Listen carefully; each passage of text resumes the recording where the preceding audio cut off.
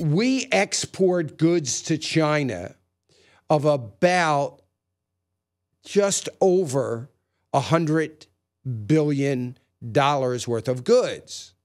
China imports about $500 billion to America.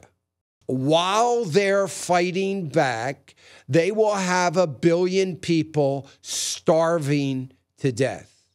While they are fighting back, there will be a revolt in their country. And the only thing the communist regime in China cares about is staying in power, very much like our politicians here. They understand that they will not be able to push back a revolt of 1 billion plus people if they are not able to get a job and are starving. They will not be able to push that back. So we'll see. It's not going to end well with China. It's going to end, I believe, good for America. It's just going to be some pain waiting for the end.